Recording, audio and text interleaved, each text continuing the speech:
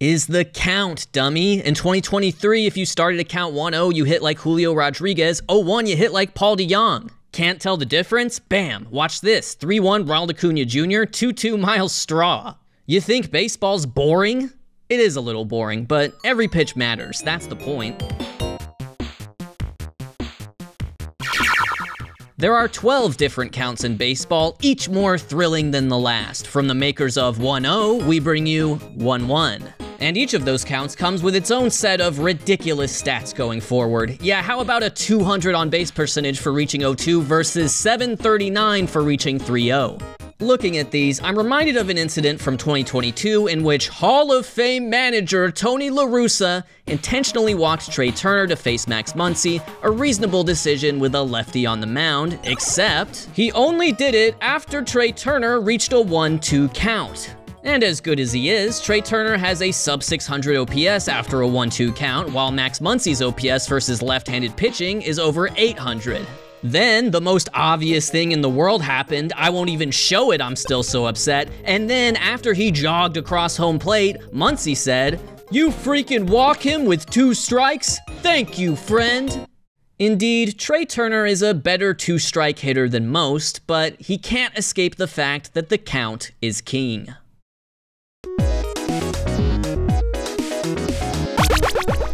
We've established that the first pitch of an at-bat matters insofar as the offensive talent gap between Paul DeJong and Julio Rodriguez matters, so here's my question. Should you swing at the first pitch or not? And who is really in charge of that decision? Is it the batter? Is it the pitcher? Is it the catcher? Ooh, is it this guy? You know, they say the battle between pitcher and batter is like a chess match. I don't know much about chess, so when people ask me about chess, I just say, it's like a battle between a pitcher and batter. Also, there's a little horsey, and it can only L. Whether we're talking about the Magnus effect or Magnus Carlsen, we know starting 0-1 in the count is key for the pitcher. These are the guys who did it most in 2023. Those first pitch strikes correlate strongly with a willingness to throw the fastball and a willingness to throw that fastball in the strike zone. The top 2 gentlemen, Max Scherzer and Jameson Taillon, tossed over 61% of their first pitches in the zone, but the results were different because hitters did well to swing at Taillon's first offering, not so much Scherzer's.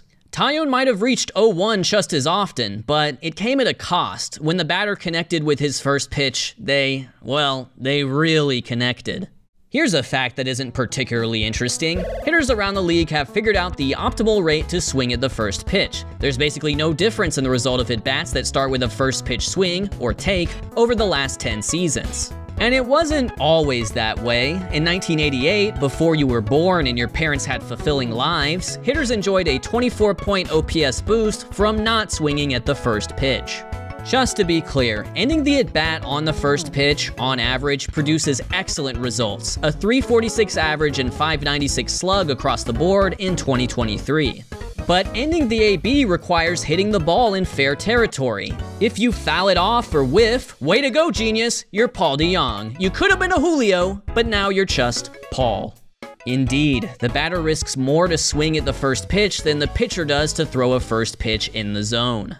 Some batters are a little goofy with their first pitch swing decisions. Adam Duvall does it at an average rate, but he probably shouldn't considering the 80 points of OPS between swinging and taking across his career. Bryson Stott rarely swings at the first offering, but when he does, good gravy. Maybe he should do it more. And Luis Arraez is also choosy, but he's not a first pitch masher. He bats .287 after he swings, but a whopping .336 for his career after he takes.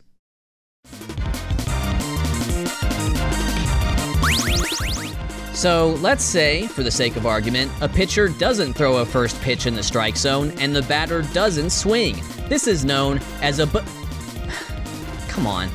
ball. With the count now 1 ball, no strikes, the chess match moves to the middle game. Had to Wikipedia that. The batter thinks, how do I keep my advantage? The pitcher thinks, how do I get my advantage back? And I think, what's going on at the bottom of the ocean? Seriously. Fact. If you're a hitter, it is good to swing at strikes and not swing at balls. But figuring out who is the best at that is trickier than you think. Salvador Perez swings at the 7th most pitches in the zone, good, but chases the most outside the zone, bad. And Jonathan India basically does the inverse by being passive in the zone. Maybe viewing pitches within the rigid framework of a binary ball-strike system is constraining. Maybe it's more of a spectrum. Let's talk about Heart, Shadow, and Chase, which are not just the names of my guinea pigs, they're the names of 3 areas in and around the strike zone according to StatCast. As you can imagine, it's good for hitters to swing at pitches in the heart of the zone, and really bad to swing at pitches so far outside that they'd be chasing. But I want to talk about the shadow of the zone, because it's the only area where batters lose runs by swinging and taking. They just mitigate the damage by doing the latter. In fact, only 2 hitters have gotten positive results from swinging at pitches close to the borders of the strike zone since 2020. Their names are Jordan and Freddie. You're probably familiar with their work. Everyone else is better off not swinging at those pitches. When ahead in the count, the personal zone of pitches to swing at needs to be constrained to the heart. Swings in the shadow zone are typically either swings and misses, which are strikes, foul balls, which are also strikes, or weak contact in play, which is usually an out. The average batted ball in the heart of the zone was hit 92.9 miles per hour last year. That's Julio, again. In the shadow zone, only 86.3, that's Miles Straw, again.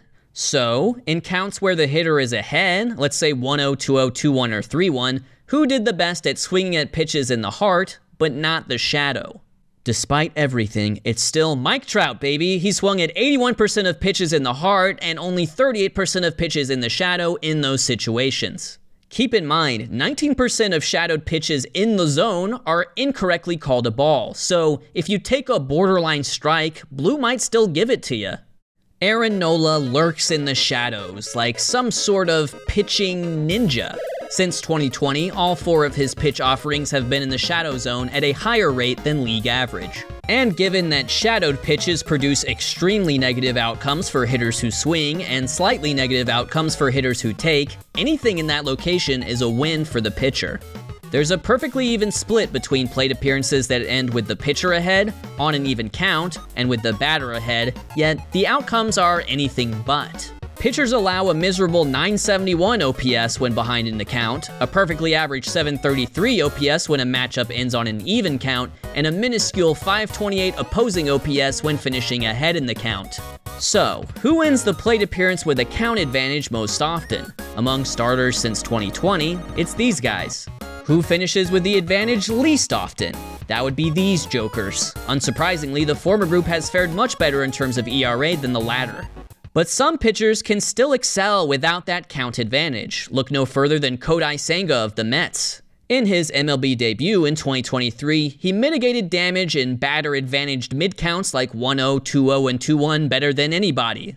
The key was using his cutter as an out pitch, meaning I just want out of this at-bat because it's not going great for me. And it worked. Senga ended 75 at-bats in those counts, and hitters slugged under 300 against the cutter when they should have had the advantage. They put the ball in play while up in the count, but the contact quality was poor. 56% of those batted balls were ground balls, many softly hit. In those counts, Senga threw the cutter 47% of the time, compared to 19% for all others. He beats the expectations of the count, but he's also so beholden to it that he completely changes his pitch mix.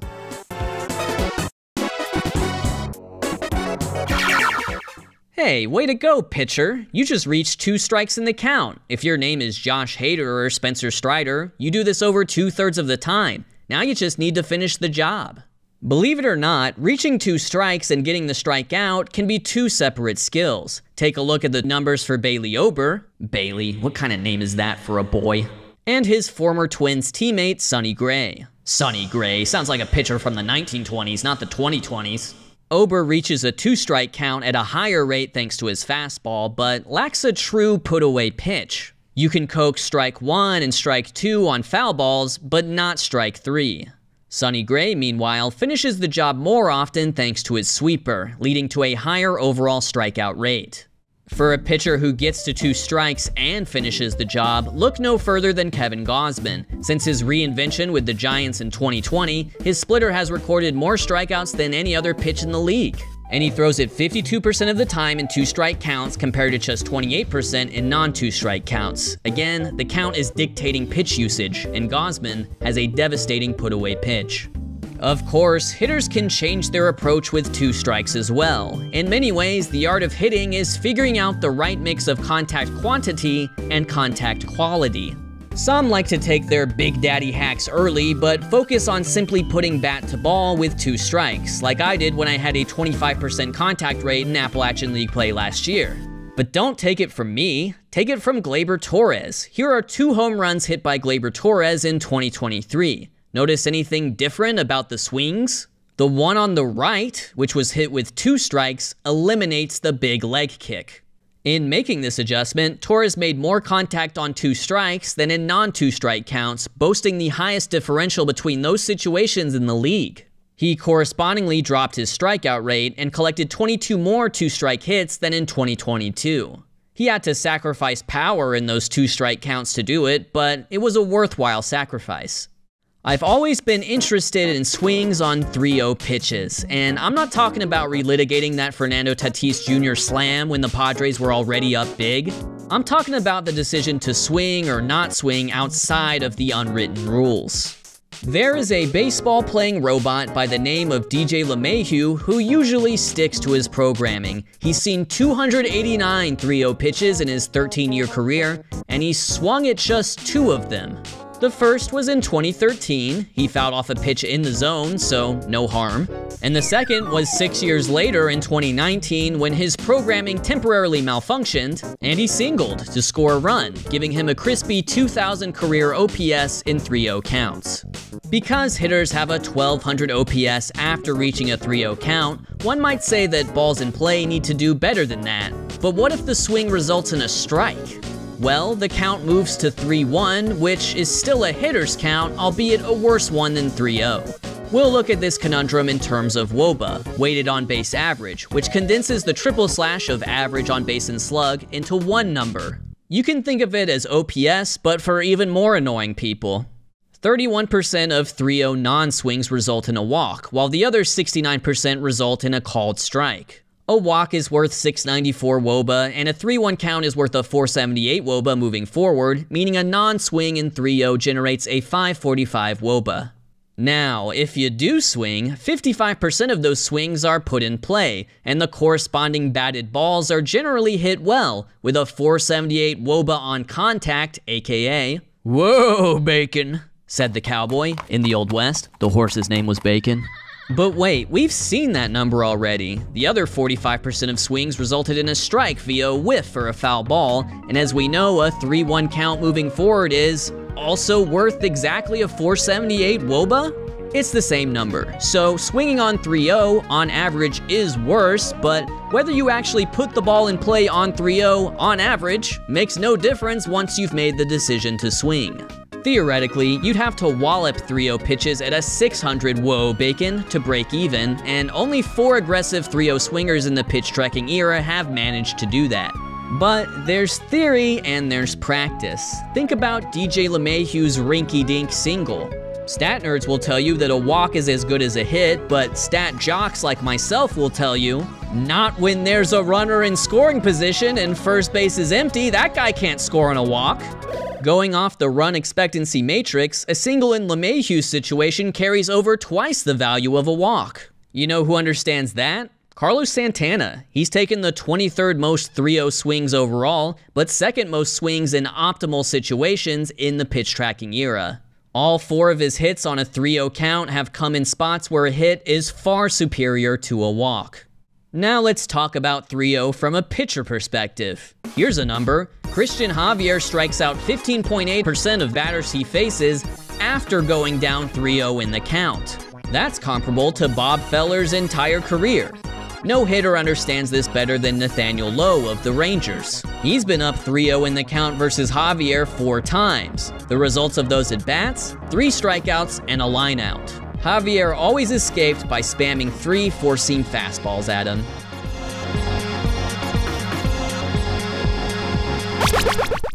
The biggest, baddest boy of them all. 3-2, aka full count. It's a 2-strike count, but it's also a 3-ball count, which means it's technically in the hitter's favor. It's probably hard to make heads or tails of this low average, high on base percentage slash, but WOBA tells us it's well above the 318 baseline. One key advantage for the hitter is that the walk rate on full count is a smidge higher than the strikeout rate. League-wide, pitchers throw 57% of their full count pitches in the zone versus 49% in all other counts, a 16% increase over baseline. But batters swing at 70% of full count pitches versus just 46% in other counts, a whopping 52% increase. So hitters clearly feel more pressure to up their swing rate than pitchers do to up their zone rate. Why is that? Psychologically, as a batter, getting rung up on a called strike 3 makes you feel like a real chotch. There's no way around it. Even if you chase a pitch outside the zone, you might be able to foul it off and live to fight another day. You don't live another day if you let a strike go right past you.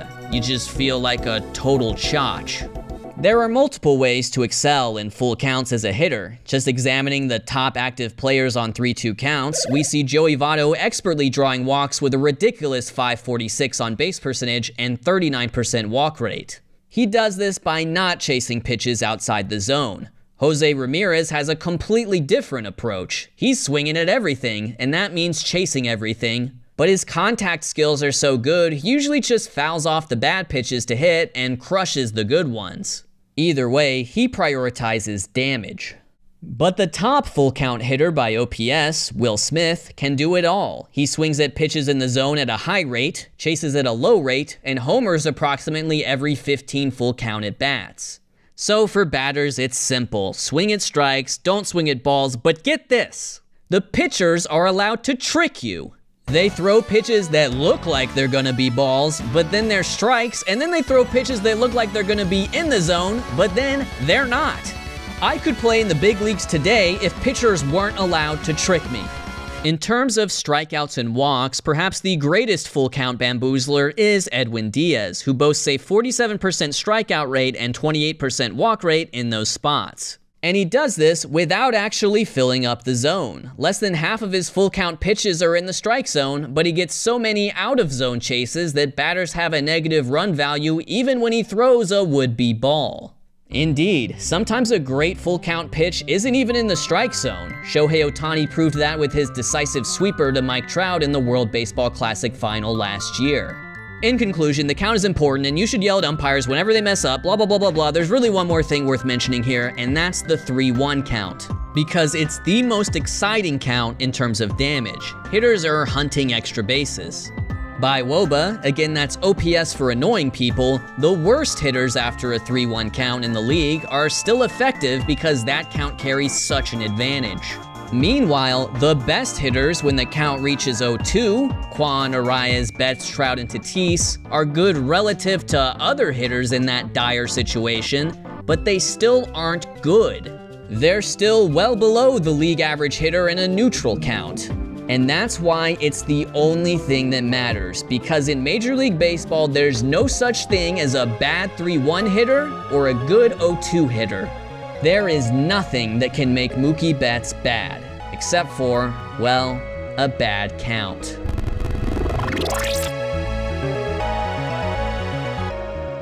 Thank you to my newest patrons for supporting me over the offseason. To see your name here, head over to patreon.com/foolishbaseball. Also, thank you to Maxo for the music.